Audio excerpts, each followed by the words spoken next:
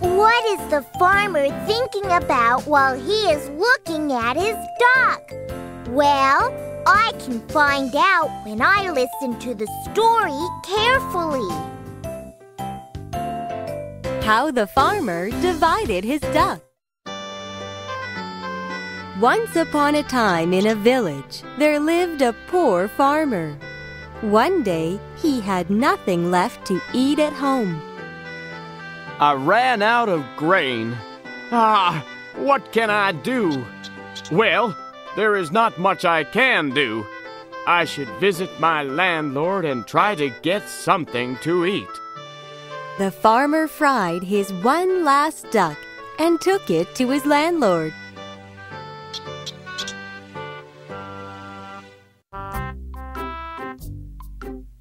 The landlord welcomed the farmer with the duck.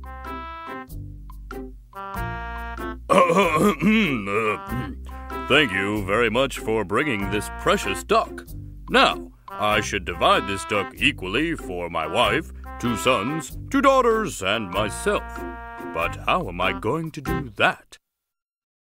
That's very easy. Let me divide the duck equally for all of you. The farmer cut off the head of the duck with a knife and gave it to the landlord. You are the head of this whole family, so take the head. And then the farmer cut off the duck's butt and gave it to the landlady. Since you mostly sit at home and look after this home, take the butt of the duck.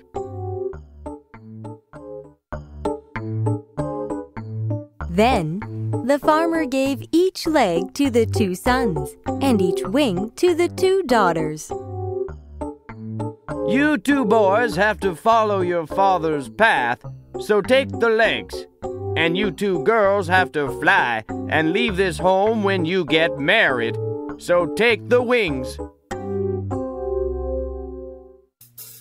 In the end, the farmer took the whole body of the duck for himself and said, "And let me take the rest of it." Oh, you are very witty. The landlord was very pleased with the farmer's wit and gave him a lot of money and grain.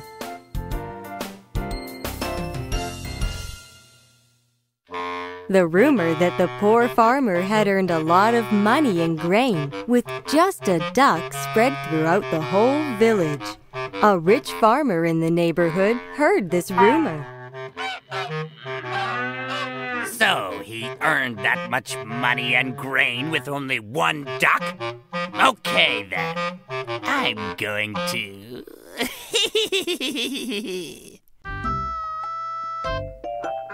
The greedy rich farmer carried 5 ducks with a great effort and visited the landlord.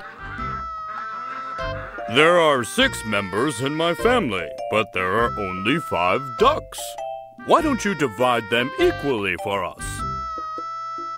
The greedy farmer thought and thought and thought, but he couldn't think of a good idea. The landlord called the poor farmer. The landlord asked the poor farmer to divide the 5 ducks equally among the 6 members in the family.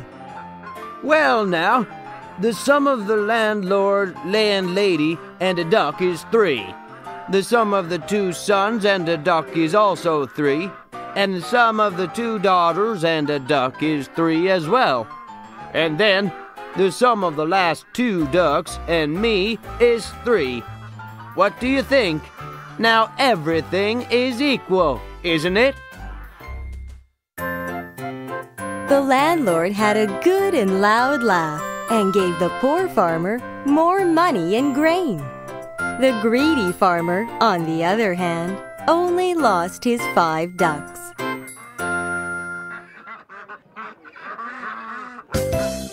Wow!